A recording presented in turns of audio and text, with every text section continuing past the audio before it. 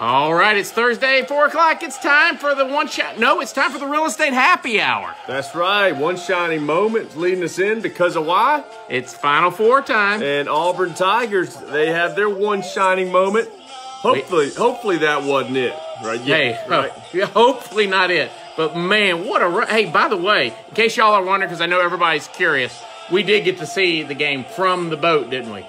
Yes. I mean, what a game that was. Friday night in the casino bar, of course, right? Yeah, hey, you got to be there. I think Absolutely. They got to play the games from there. So that was good. And then, luckily, the plane got delayed, and we watched the whole game. Yes. On the second half and overtime on the plane. Yeah, he's laughing because I'm begging the plane, like opposite of everybody else on the plane. And where were we? What city were we in? West Palm. West Palm Beach. I'm begging the plane not to take off. Yeah. Because, of course, the plane that we were on, Southwest has internet on every plane in the sky now.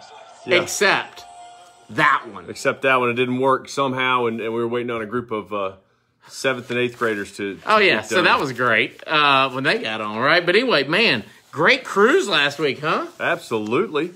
Man, what a gorgeous ship. Man, we had a good time. The brand new Celebrity Edge. It was different. I mean, different than anything I've ever seen before. Yeah. Yeah, so it was very nice, updated. What were your favorite things on there? Well, I loved I love the nightclub that was interactive for kids. I mean, when I say nightclub, they had a club. There was a nightclub that was multi-use facility. The Club. Yeah, the club. We played what did we play? Family Feud, Deal or No Deal. But it only solidified my thing there. There are some stupid people in the world. Maze. Laser Maze, the champion right here. So me and Brady were the team champions for Laser Maze, highest score in 3 months. It's huge. And by the way, when he says 3 months, the ship's only been open for about 3 months. Yeah, so that's a big deal. Man, yeah, I tell you, we didn't get anything for that. The food was really good. Yeah, food was good. Let's say I think it's better to go to the same place to eat. I had more fun on a couple cruises ago going to the same place. What he's talking about is we went to different restaurants, and that was a little much. We like our waiters to be the same. Yeah, St. Martin was really cool. Maho Beach, where the planes land, was awesome. If you've never done that, that was very cool. He has a great Facebook Riding around St. Martin was fun. Where else? Tortola, nice. I mean, they're recovering from the hurricane. Yeah, that was one thing that I was surprised about was, I think it's been 3 years since Hurricane Irma went through there, and it was still a lot of damage. Like even Oyster Bay at St. Martin which is a resort. That's why I was surprised. Massive. Because it's a huge resort that obviously has a lot of money. I would think still had some work to be done. Yeah. By the way, one thing we did learn is that my favorite, one of the funniest things that we saw was, you remember we got to Orient Beach. We didn't go on to the nude beach, but they have a nice, beautiful sign with a nice, pretty couple on the front, and then right below the picture it says "Family-Oriented Resort." Yeah, it's a nude beach for family-oriented. But I don't know what kind of families are going. I don't think my family growing up would have been, but by the way, anyway, Celebrity Edge, good ship. The pool was nice. Pool was nice. Yeah. Magic carpet. Magic carpet going up and down. Drinks were good. Paper straws were not, huh? They sucked. Let me just tell you. Royal Caribbean Cruise Line, great stock. Knock it off with the paper straws already. The straws about midway through your drink. I don't care if you're drinking a Coke or a cocktail. Man, you're tasting paper about midway through. Yeah, and they're soft and mushy, and by the time you get done with your drink, half the straw's falling apart. Look, you and I both are like, hey, I don't want to hurt the animals either. But, let's don't take away plastic straws until we have an alternative that works. Yeah, let's do something else. Because, like you said, I remember one time, you looked over and said, I just don't know if this was the biggest issue that was in play, that we needed just to remove them. Right. But now, I did love the fact that my wife somehow had gotten word of this and brought her own. Oh, good. I mean, Bendy too. But anyway, they do say, man, talking about real estate, did you see rapper 50 Cent is making national news because his listing agent overpriced his house? Yeah, just recently sold his house in Farmington, Connecticut for what, $3 million, $2.9 million? Right. They had it listed at one point for $18.5 million. Right. And so it's a little deceiving what the media is saying. The media is like, oh, it's 84%. He lost 84%, but he bought the house from Mike Tyson. I love how we're just talking about celebrities here, right? He bought it from Mike Tyson for about $4 million. But by the way, David would love this place. Why? Because it has an indoor pool, a hot tub, and a nightclub. Just in case you needed a nightclub. I mean, all the proceeds went to charity or something like that. Yeah, so. and let's don't be confused about why he did that. I mean, it's tax time, right? I mean, and plus you're 50 Cent. Yeah. I mean, Michael Bruno understands that kind of problem. Oh, absolutely. Absolutely. So anyway, great story there. Apparently, we're going to get the stock market in a little bit, but apparently everything's going great for stocks, for mortgages. Rates are down. Mortgage demand is the highest it's been since fall of 2016. Wow, that's 3 years, really, unfortunately. Yeah. 3 years, getting old. 2.5 years at least. 30-year fixed right now, 4.08. What? Yeah, 4.08 on average. Man, you leave the country, you come back, and look what happened. Yeah, 15 years dropped to almost 3.5. So, My God. very attractive rates there. We do have some refinance opportunities that are open to some people now. We've still got, I went back through a lot of past clients looking at some numbers, and I've still got people that are, at 5% on, FHA loans, for example. So, obviously that might be some opportunity there to refinance. Maybe even if they've been in it for 7 to 8 years, maybe we could put them in a 20-year. Maybe we could shave 3 years off of 2 to 3 years off of their original term and do that. What does their time horizon need to be if they're looking at doing this? I mean, obviously, if I'm selling in the next year, I don't need to be refinancing, but what does that time horizon need to be? If you're selling in the next year, but a lot of people, I'm not sure if they're aware, especially in this climate, if they're selling a year from now, but I need to be assured that I'm staying because it's not going to because there are going to be some costs associated.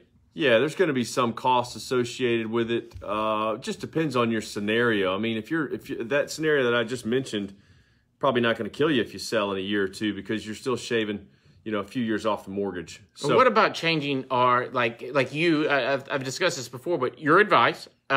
You had me go from a 30 to a 20, and then you said let's refi again and let's go to a 15. Yeah, so that's basically what we're talking about. I mean, you got to create benefit, okay? So you got to have benefit to the mortgage. Now, a lot of people, some companies in town, I know they like to prey on, well, let's roll your car loan in there. Well, yeah, be careful doing that because you really got to do the math here. If we're rolling a 5-year car loan into a 30-year mortgage, they don't go together. Of course you're going to save money.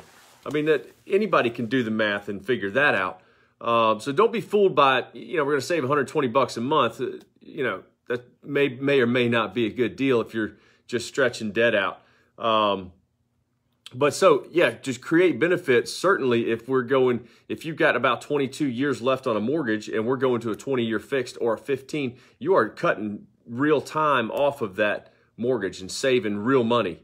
So that's something to think about, whether or not it's, monthly savings or maybe your payments the same or maybe going up a little bit. Well, let me just give you a case scenario is that you had me, when you were looking at mine, you were saying at each time you cut me to the, you could cut me like you slight, but, no, you said, I don't think your payment's changing much. Yeah. Right. And so what ended up happening was I was safe with the 30-year payment. I was cool with it. You said, no, now we're going to go to 20. When we got to the 15, serious principal was getting paid. And it has made the difference just by doing that and taking your advice.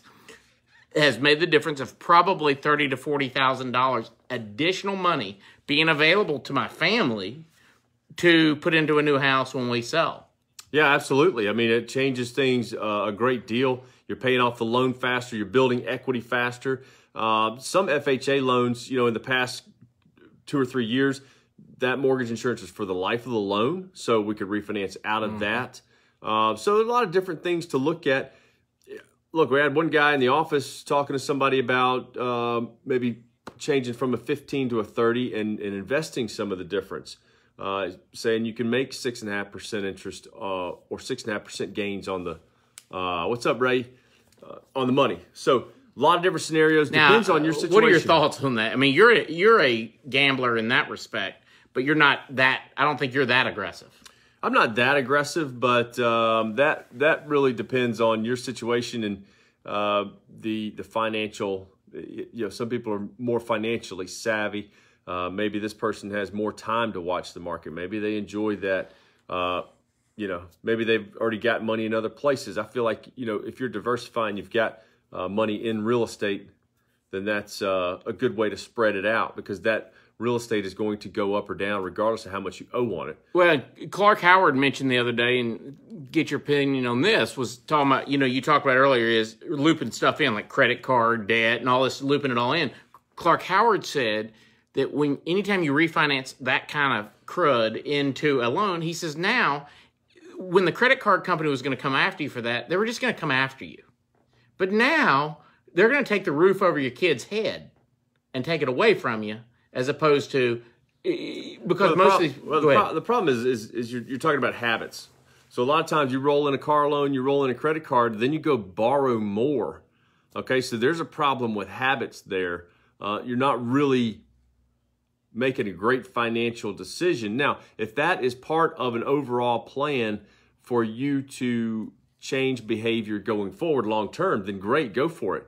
But if you're just, cleaning those credit cards up, running them back out, rolling that auto loan, so you got one car paid for, you go get another one. That's a great point. Then you're just continuing to roll debt. Now, to your point, the credit card companies, now, okay, nobody wants to get in a situation where people are coming to collect debt, but the credit card companies can't take anything from you. They can ruin your credit. Now, if you roll it into the mortgage and start missing those payments, then yes, the mortgage company can certainly foreclose on the house and take the house from you. Because what he was saying was you're ballooning a payment that you were okay with. You were just probably missing some of that credit card payment you were making, your monthly mortgage payment, but now you've increased that payment, and you weren't able to make the payment down here when it was just the credit card. So what makes you think, because now you have to make that entire mortgage payment. Right. You have to make the whole thing. You can't just play part of it. And that's when some companies will put all the numbers together and make it look like you're saving money when, in fact, it may not be the best. You are truly saving money, okay, on a monthly cash flow basis, but now you're ballooning everything back out to 30 years. You're blowing up all the mortgage payments that you made for however long you've been in the house, because you're resetting back to a 30-year mortgage. So it really just depends on details of your situation. But I've been in the business for a while. I've seen a lot of people play on consumers and talk them into loans that may or may not be a good deal. And that's your pet peeve. If you want to ever see this guy get upset, it's at these people that prey, these other companies, if you will, in their industry, that just prey on the naivete of people, which I don't blame them for being naive, because it's easy on all this, because you got all these terms, all this. Yeah, and there's a lot of numbers on the page. Look, not everybody's going to understand all the mortgage math, and when somebody just presents it in a way that says, "Hey, you're saving $100 a month," that's not telling the story. I mean, but some people are going to be. But you've said it before. Numbers tell a story, and we got to know why the numbers are what they are. What's going into making that number? Yeah, what's really going on? So anyway, it's interesting though. So we'll see. Refinance is obviously probably going to tick up. I don't think rates are going to go up. I think they're going to, if anything, keep going down. Do you really? I mean, we're at 3.5 on a 15. You think we could potentially be at 3.25, something like that? I think right now we're just over 4 on a 30. I think we could start seeing some high 3s on a 30. What does that mean to somebody that say is now getting intrigued by a 15 from let's say they owe $250 on a loan? What's the difference between a 15 and a 30 really at those rates? Oh, that's going to be we're going to have to do the math on that, but the payment's obviously going to be a good bit higher. But look, if anybody's looking at this and waiting on them to go any further, look, if it makes sense now to do something, you need to do something now. Well, and I would encourage you to call him. Yeah, I wouldn't wait on rates to improve any further, even though I think they might. There's a chance. But, hey, look, we never know when things could turn around and go the other way. We're always, one headline from things changing. You saw it happen in November. A little bit has happened this year. I mean, a few weeks ago, the Fed came out. It says, so we're one headline away from this, from the whole game changing. So if you get an opportunity to lock in some of these rates where they're at right now, you should do it. Well, you know, by the way, 413-7990, 413-7990, davidarnett.com. Just go there, get it. I did it. You can do it too.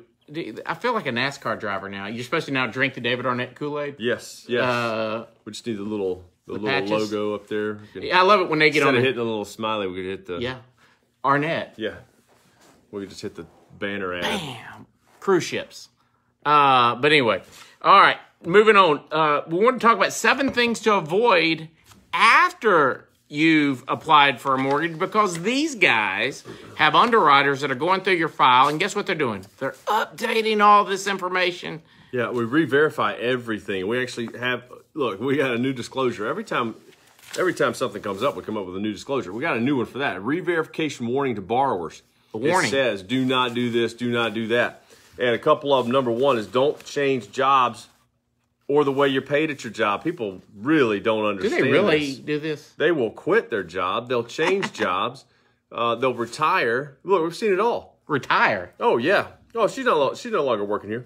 She retired. Retire? Oh. That doesn't make any sense that you would think it was okay. Yeah, absolutely. And what are you talking about? They're getting change the way you get paid. Give us an idea on that. Okay, well, for example, going from salary plus commission to 100% commission. Oh, yeah. Ugh. Perfect timing. Man, look, we got to have averages for some of this stuff.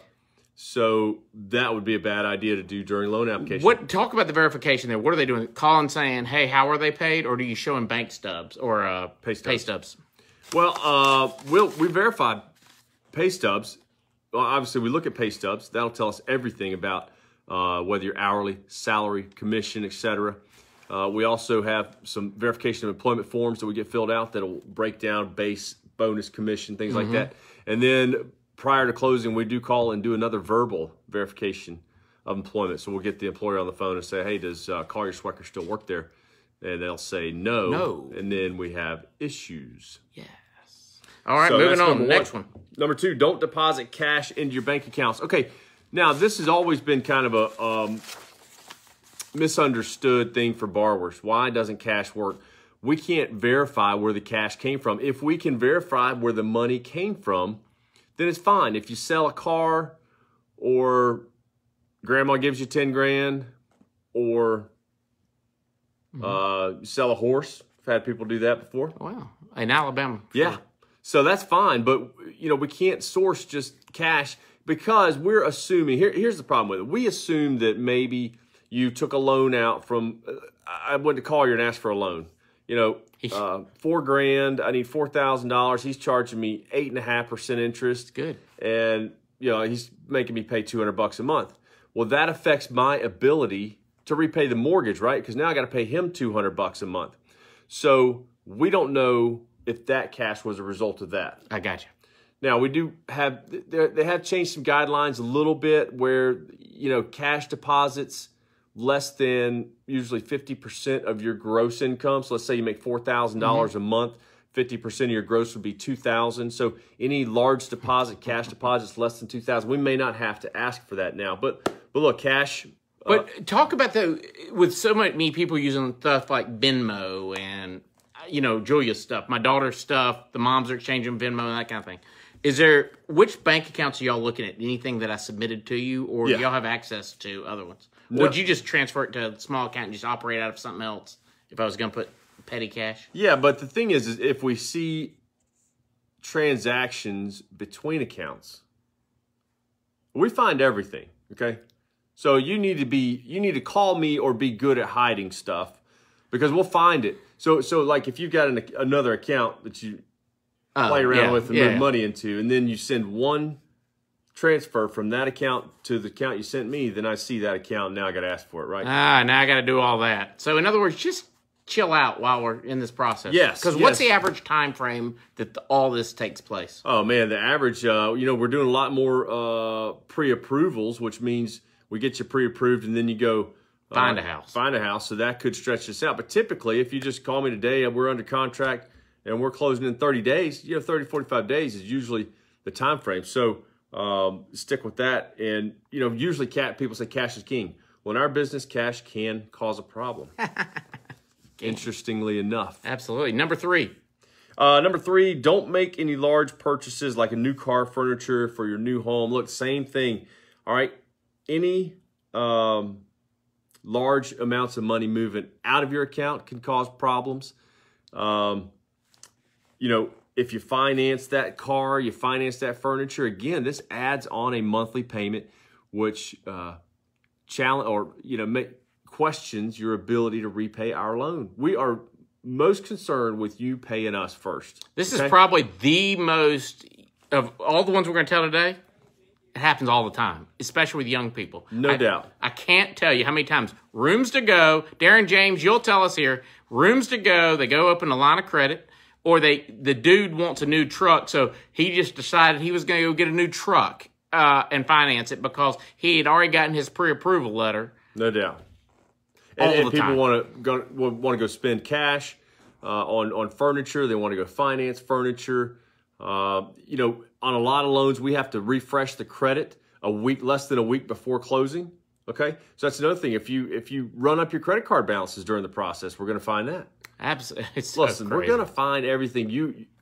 Sometimes I tell people, I'm like your defense attorney, okay? You can tell me. You'd be a good one. And we'll figure it out. But don't try to do everything on your own, and oh man, we've had people in here that tried to hide foreclosures. They've tried to hide bankruptcies. They thought you weren't going to find a foreclosure? And I mean, they try to cover it up deep into the process. And then they get mad. Then they get mad at us. Well, you know what's funny? One time I went in, this is years ago, and I don't know what this guy, I was working at a restaurant, and I didn't really know the guy had gotten in trouble, and I co-signed on a bond for somebody. I didn't realize I was really co-signing that he would come back. But it's not the same as number 4. Yeah, number 4, don't co-sign other loans. Same thing. Look, why do you think they want you to co-sign? Right? Because you're going to pay it back if the other person doesn't. Well, I was glad the guy went back. Come on. So if you co-sign on a loan, it is your debt. I don't care. Okay, maybe we can get around it if somebody else is making payments, but just don't do it. Don't do it. It's nuts because your child.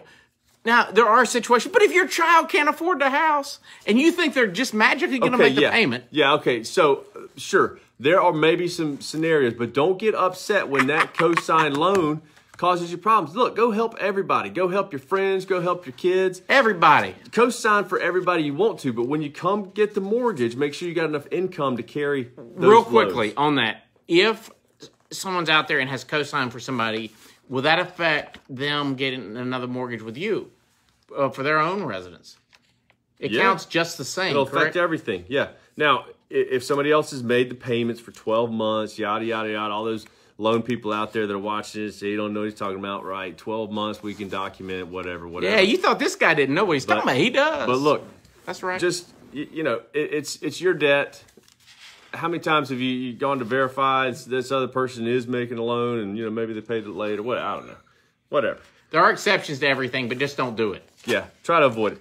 Next one is, let's see. Don't change bank accounts. Don't change bank accounts. Now, this was kind of funny because, a lot of times we'll have people that just move money all the time. I don't know what they do. Like every couple of days, moving money from this account to that account, this account to that account.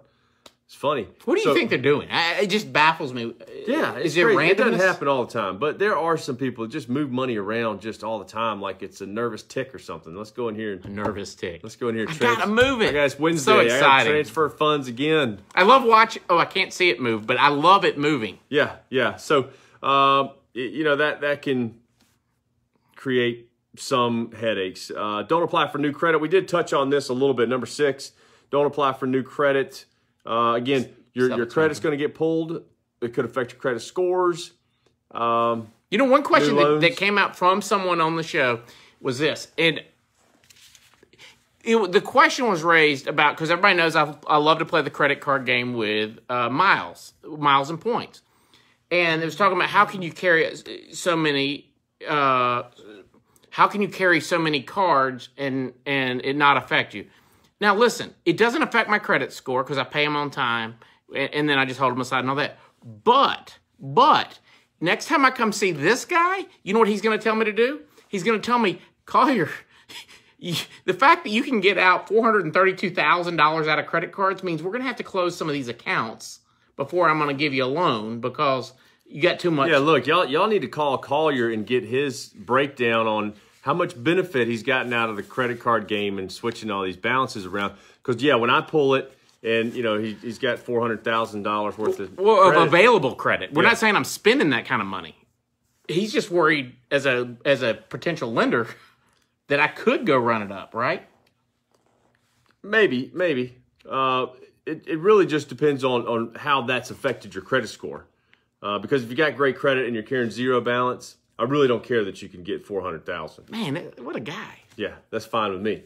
Just as long as you don't have the $400,000 balance when we get to closing. That's right. So anyway, you know, like I said, there are a lot of things that we have added now that we re-verify. And the last one being don't close any credit accounts. Now, okay, I was talking to a guy today that was worried about some recently closed accounts, and he was talking about installment loans or a furniture loan that he paid off early, so it closed, and he thought his credit score went down. Now, in this one scenario, it's true, his credit score went down because it was an installment loan, but he didn't have much credit, okay? All installment loans are going to close when you pay them off. Yeah, what is your advice in general, though? They're not open-ended. Well, there's no advice about an installment loan. Like I said, installment loans are going to close when you get them paid off. I would say keep 2 to 3 credit cards open. 2 to 3 credit cards. Okay, yep. Okay. Like that. And then, you know, if you have to take out car loans, that's fine. Usually you have to take out a mortgage loan, that's fine. Installment loans, different, but I would say 2 to 3 credit cards, keep those open. And then when you let's say like you have 25 credit cards open, okay? You want to close the ones that you have had the least amount of time. Keep the major credit cards too. Keep the ones that you've had long. What about those folks out there that have had store credit cards, like Amanda has Ann Taylor maybe, or you know some of these that Clark Howard calls junk because they're really just promotional stuff, but they're credit lines that are given. Do y'all treat those any different, like a Best Buy card or? Yeah, a little bit. I mean, that's kind of. Is there more risk there for y'all in your mind? No, that's factored into your credit score, okay? The credit scoring models like major credit cards better rather than finance companies, which is what he's talking about. The Best Buys, the Home Depot, Lowe's. I didn't realize that. So they're TJ not Maxx. big name. No, those are banks. finance companies that are providing the credit for them. I would close those first.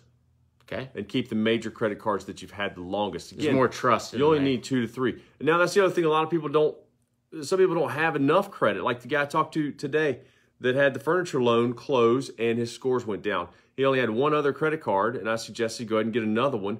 So he'd have 2 credit card accounts, and he can just manage that balance and pay that on time, and that would help him start building some credit. So that's it. Bottom line, just don't make any changes. Look, when you're applying for a mortgage, look, we are the pickiest people in the world.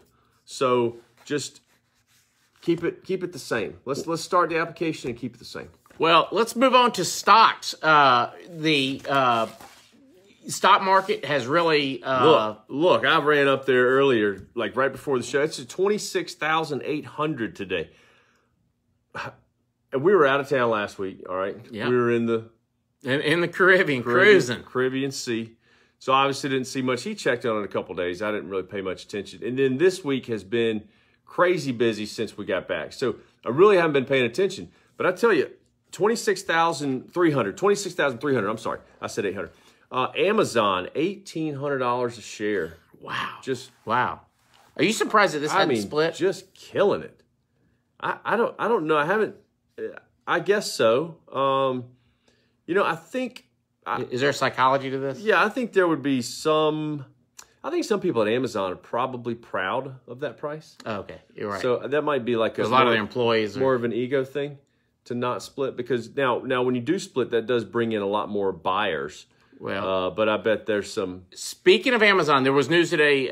Jeff Bezos' wife has agreed that she will not sell 25% of her stake And that was, you say, that's salacious news. No, it's actually really market news because the market needed to hear from her. Because you and I've talked about it. She could have really done damage to the company with whatever she did. Because she was entitled to, 50%? And I don't know, forgot what you said. 50% is a lot for her. Yeah, that's a lot of money. So, but, $1,800 a share. Snap is at $11.38. On our way holding back. Strong on one earnings report. I'm telling you, people. Boeing at $3.97. Wow. I should have listened to you. You got this one right when you said at $3.74 roughly, hey, this is the bottom probably. Man, the first day, the Monday after the news broke, the Monday after the trouble broke, it hit $3.65. And then I think that was a bottom. It might have touched that again later on the next week, sometime in the middle of next week when they grounded all of them. But look, everybody knows that they are going to have to recoup airlines. The money that they don't even lost. know the amount of. I don't even think they even know yet what the cost, the cost, breadth of the expenses, and the stock has still rebounded almost back to national $400 security a share. interest. All that now, Twilio down today. We've talked about Twilio. Love TWLO. I believe is the ticker on that. Yes, love that. Down to golly, around 120? I think it was 122. I did check that one somewhere in there. So anyway, yeah, Auburn. Let's go. Tigers, we got Virginia Cavaliers. What are you thinking about the game? Man, well, just to step back a little bit to the North Carolina game where they absolutely crushed North Carolina from start to finish. Unbelievable. And then we lose Okiki, okay? Big blow. Chuma. Terrible loss to the team. He was a big, huge player. Then they come out, Kentucky. Okay? And they have beat Kansas, North Carolina, Kentucky. Blue blood. This blue bloods, right? This is basketball. These are huge basketball names that they beat 3 in a row. By the way, remember the stat that was the craziest? Kentucky's had more Final Four appearances than Auburn's had appearances in the entire tournament. I'm telling you. And Auburn's big guys could not have played worse against Kentucky. So that is trouble for Virginia because they're not going to play that bad again. There's no way those guys are all going to foul out in the first half again like they did. They did. I kept thinking he was lying because he goes, oh, no, that's 4. Oh, it really is 4. And then Harper and Bryce Brown combined for 50 points in the last game. They're going to be probably on fire again. So it sounds like Auburn matches up well with Virginia. I think Auburn beats them and makes it to the national championship. Can you imagine? This will be the... it's funny. Everybody says, well, Auburn fans jump on the back. We didn't have a bandwagon to jump on. Yeah, who cares? Who cares? Bandwagon it up. Now, what I'll hate to see is, let's say Michigan State comes out the other side. It's tough. That's a tough game. Michigan State is a proven entity. They have been around. They got Tom Izzo. They are strong. They are physical. And, okay, I'm gonna tell you right now, we've seen it a lot of times in championship games. You see one team flat. The moment... is there. The We're moment there. just kind of overwhelms them. And that would be disappointing to see Auburn go to the championship game and then I agree with you. We're going to take it one momentum. step at a time. I'm not going to make a prediction on the finals, but I will in the first. I think Auburn wins the game. Now, I think it's real close, and Auburn's okay in those games because they've proven they can get down 10, 15 points, and no big deal. Yeah, the kids, look, they're 18, 19-year-old kids. Bruce Pearl's got them playing really well. I think they've got the attitude to win. So I don't expect them to do what I was just talking about, but it'll be fun to watch. All right, we'll see you next Thursday, 4 o'clock. And don't forget to download the podcast anywhere you can find great. Pod. That's right. Google Podcasts, Apple Podcasts, Stitcher, Spotify, all those great things. And we will see you next Thursday. War Eagle. He's drinking. See you guys. But not he's drinking water, I think. But anyway, bye. See you.